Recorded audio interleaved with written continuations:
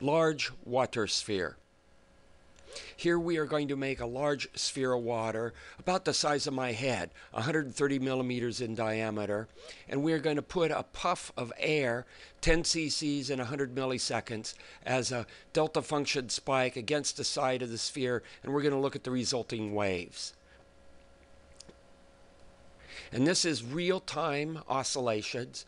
It's a delightful combination of surface waves and body-centered spherical waves, all running back and forth in this spherical oscillator. This was another one of these jaw-dropping moments where we had no idea what was going to happen until we did the experiment, and then we're left scratching our heads trying to figure out why it behaves this way. Here's the same scene in slow motion. Look at that. A variety of surface waves running around, sort of like throwing a rock in a spherical pond, and the waves are forced to converge at the antipoid, and then a spurt goes out. Surface tension makes them collapse back in, and it sends a ripple of waves back the other way.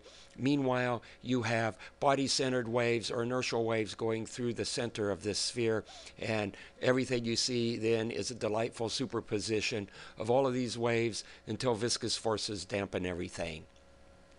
We will see this one more time in slow motion. Look at the drop of water spalled off from the initial impact.